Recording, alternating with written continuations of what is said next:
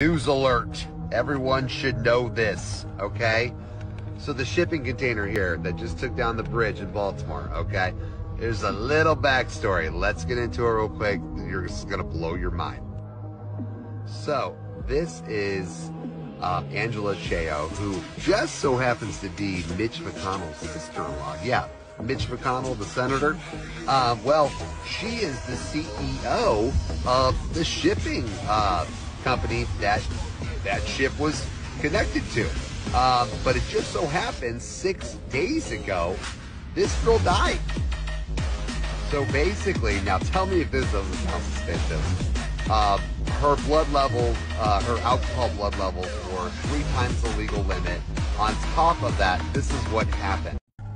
All right, she was driving her Tesla when it went into reverse on its own into a pond where she drowned. Okay, tell me that's not a coincidence, y'all. Okay, so like the CEO now mind you, she's a billionaire. Okay, she is loaded. Okay, so like they just took her out, and then all of a sudden 5-6 days later, here comes down the bridge. So just a little shady, but I thought the world should know.